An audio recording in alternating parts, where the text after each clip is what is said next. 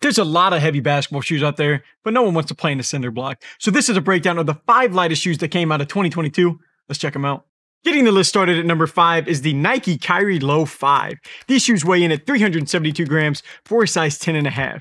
Crazy light, and of course the list is only going to get lighter from there. These released back around like March, I want to say, a little bit after the Kyrie Infinity, and they're going to be retailing for $110. I know that some colorways are going to be like $120 it looks like, but that's going to be the second most expensive shoe to make this list. So as you can see, we are kind of in for like a more affordable top 5 on this video for the top 5 lightest shoes. And that kind of checks out because sometimes that just shows you that, like, you know, they're using less materials to save money. And the reasons always, you know, of course can vary, but we're also going to be checking out like the performance side for all these shoes today. So you won't even have to, you know, wonder about that. So diving right into the performance side for the Kyrie Low 5, I'll kind of point this out now before I get any further into the video. I actually blew through my Kyrie Low 5s, like the white colorway that I had.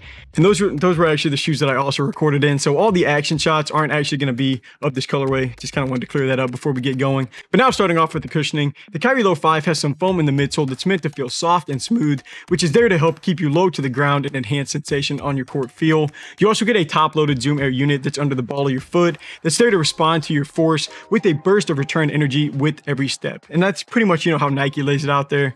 And to be straight up, honestly, I wasn't that impressed with the cushion on the Kyrie Low 5, just like the overall comfort. Like, the footbed doesn't have very much of like, you know, a padded feel. They are a little bit stiff from the jump. And then you do have that Zoom Air unit that's in the forefoot, but it doesn't really change like the actual feel of the shoe that much. Like the Kyrie Infinity is super bouncy and you get a lot of really good energy return from that Zoom Air unit that they use. I just haven't felt that on the Kyrie Low 5s, but the cushion is just a little bit thinned out in my opinion, but that's not the only piece, or that's not the only place that these are thin. Like the upper is going to be made out of a super thin textile. It's actually like semi-transparent in a few different places. And that's just what helps to contribute to the weight being as low as they do, all the way down to 372 grams. Like you'll notice me look at the support though a little bit closer on all of these shoes today, just because whenever you have some lighter models with materials that will be on the thinner side, it's just like in general, you normally like to have some like support features kind of come along to kind of add to that. And the Kyrie Low 5 does get it. So on this colorway, it's actually going to be black. You can see it in yellow on the other pair that I had, but the laces are going to feed through this like interlocking band in the forefoot.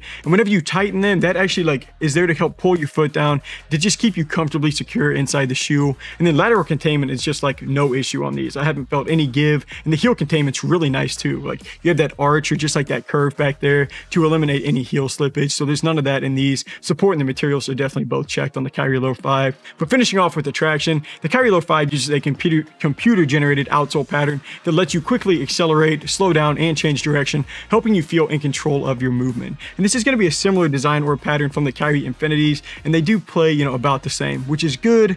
Just nothing too special. Like I wouldn't really call it a strength or a weakness on this model. So I mean the Kyrie Low 5 though, I mean it's pretty good. They definitely aren't bad. They're not going to be great, but they are super light, 372 grams to be exact, which is the only true reason they ended up being the 5th lightest shoe from 2022. Coming in at number 4 is the Nike KD Trey 5X. These weigh in at only 364 grams for a size 10.5. And this is the 10th model to release from Kevin Durant's sub shoe line with Nike. And the KD Trey 5X is one of my favorite shoes on the list whenever it comes to appearance alone. And a lot of that comes from the strap. Like I just think this is such a clean design, but I don't want to waste too much time on that. So now let's go ahead and just take a look at how they play. As always, we'll go ahead and start off with the cushioning. And something that I like about this shoe that you do see more and more basketball models kind of starting to do now is just like labeling on the shoe the type of stuff that's being used. So as marked out on the upper, the KD Trey 5X uses a Zoom Air unit in the forefoot that's meant to give you a springy and responsive sensation. And it doesn't actually mention it in the tech specs, but on the midsole, like on the heel, you have some Nike Renew text. I'm assuming that's probably some of the foam that was used on this model too. I mean, for a cheaper shoe, the cushioning honestly plays pretty nice. Like you're still going to have, you know, that balanced feel. And this is actually the first shoe on the list that we have a durometer reading from. And that's just a tool that we kind of use to test out like how firm or soft the midsole feels. And these were reading in at a 39. That's right on average for basketball shoes. So cushioning honestly is a really nice spot for this model. But now moving on to the materials and the support, you are going to have a few different materials that you can actually see kind of going on with the upper. So that lighter blue portion that's like around the ankle and around like the heel a little bit more, essentially like just like the collar of the shoe, that's more of a like plush feel to add to the comfort of this model. And then the slightly darker blue that's underneath that, kind of running up the toe, is going to be more of a mesh feel to keep these like durable, just to hold the shoe intact. And then once again, you are are going to have some nice support features that show up on the KD Trey 5X. Like the strap, of course, is going to be there, kind of running across the middle of the foot, but along the heel is like kind of built into the midsole of the shoe is that orange KD disc, and that's just kind of there to help keep your foot more secure. But to finish off with the traction, the KD Trey 5X has more of like a random traction pattern, or at least, you know, that's kind of what it looks like. But the setup's actually inspired by sound waves to kind of tie in KD's love of music, just like last year's shoe. They did that too. I thought that was pretty cool. But traction is honestly like the highlight. It's arguably the highlight of this model. The grip on the floor is just so nice. And doing our squeak test, I mean, you can pretty much hear all the noise that they're making, and that's exactly how they play. Like the grip has been solid. I haven't had any issues with these collecting dust either. Jeez, can't talk. I haven't had any issues with these collecting dust either though, but I honestly kind of do play on a pretty clean court. But sometimes, I mean, shoes with like that much stick initially can attract some dust. Just haven't had any issues with that yet. But once again, you know, KD's line delivers another great shoe to hoop in. One of my favorite performers on this list for sure, but it's also one of the lightest shoes that you can get on the market from the year, which is what puts them on number 4 on my list. Coming in at number 3 for the top 5 lightest shoes on the market from 2022 is the Under Armour Futur X2. These weigh in a few ticks lighter than the KD Trey 5X at 356 grams for a size 10.5. So this is the second shoe to release from that Under Armour Futur X line. So like this second model is going to retail for $120, but that does stay the same as last year's model, so no price jump there. And honestly, I do think the appearance kind of took a step backwards this year. Obviously, that's subjective. I'm just kind of mad that they lost the strap, but we'll leave that alone and we'll just go ahead and get right into the review. But first, again, this is going to be a different colorway on screen than what you're going to see the action shots that I prepared for, but okay. Now we're ready to go. So starting off with the cushioning like we always do, the Futur X2 gets some UA Flow cushioning technology that is meant to be super light and also bouncy. And I'll say this, UA Flow has been kind of like hit or miss. It was like really soft in the Curry 8s, and that was like the first time that I played it in a setup using that exact cushioning tech. But since then, like, I mean, the Flow setup is just like, all right, I guess. Like the Curry 9, the Futur X, the Futur X2, they've all had a pretty stiff feel from the jump. I'd expect some break-in time on like this model right here if you're going to be getting them, but the Curry 10, they loosened up a little bit better, so maybe Under Armour's starting to kind of figure it out. But I mean, yeah, these are going to be, you know, pretty balanced for the cushioning setup though. But most of the padding is just going to come from that sock liner having a plush feel, and less from like, you know, the actual soft feel underneath your foot. But moving on to the materials and the support, you kind of have a split setup here. So you're going to have like this lightweight mesh in the upper, or lightweight mesh on the upper that's going to be in the front half of the shoe, going to be paired with a TPE blend sock liner, and that's going to show up on the back half of the shoe. And the mesh in the Futur X2 is definitely a little bit more durable. Like the texture is more rough compared to what was used on the Futur X1s, but support definitely checks out. And with these shoes only weighing 356 grams, that is pretty important. And then you do have a few other support features on there to kind of go along with that. And now I kind of wish I had my other pair, because you can really see like this blue midfoot band that like just runs underneath the upper that is actually tied into the like the lacing loops, into the whole lacing system. It's just on orange. It just blends exactly into the shoe, so that's not going to be super helpful there. But these have a great on-court feel for both the materials and the support though. No issues at all. But finishing off with the traction, these are going to have a durable UA Flow outsole that is meant to provide a better feel. You can cut, start, and stop faster than ever before. And of all of the 5 lightest shoes that made this list, these hands down have the best traction. And it's like, that's not even a knock to the other shoes. Just like UA Flow outsole, it just has insane bite on the court. That being said, they do collect a little bit of dust. So if you're playing in like, I don't know, an abandoned warehouse, these might not pan out that well. But on a clean to semi-clean court, these are just amazing. Now, Under Armour calling these a durable setup, I guess that kind of depends. Like, they work great inside. This foam is like very soft. It doesn't hold up well outdoors at all. But I mean, on the inside, these have just been super solid. But above all else, they've just been light as a feather. But only the 3rd lightest feather, which is what puts them at number 3 on the list. Finishing off the year as the second lightest shoe to release from 2022 is the Nike Precision 6. These were nearly a dead tie with the lightest shoe on this list, weighing in at 350 grams for a size 10.5. And not only are these essentially the lightest shoe, they're also the cheapest shoe on the list, retailing for only $75. And it doesn't get much lower than that whenever it comes to like Nike basketball shoes. And these have a really clean design. I got that like black and red, like bread colorway, and these sort of give off like a Kobe vibe. I'll say, I mean, one of my favorite shoes on the list whenever it comes to appearance alone. But but we'll go ahead and bypass that right now and go ahead and start looking at these from more of the performance side. So checking out the cushioning first, the Nike Precision 6 has a sculpted foam midsole meant to feel soft and supportive, and these also have like a plush foam in the collar and in the tongue to just kind of enhance that comfortable feel. So I mean, pretty simple on the cushioning features. Even though it is Nike, you're not going to see any of that, like, you know, Air Max, Zoom Air, Zoom Strobel, some of the additional tech that will show up in more expensive lines. Like I said, $75, pretty cheap there, so they don't really go all that deep into it. And once again though, this is going to be a balanced setup, so you shouldn't notice much of a difference from like the forefoot to your heel. And while it's not going to be like super dense or like padded for the cushioning, the rest of the sock liner is just like, and just like the interior padding on the shoe, I mean, it does feel nice. And I mean, I'm not saying like, it's not saying much, but of the 4 shoes so far, I probably would take the Precision 6 whenever we're talking about just comfort alone.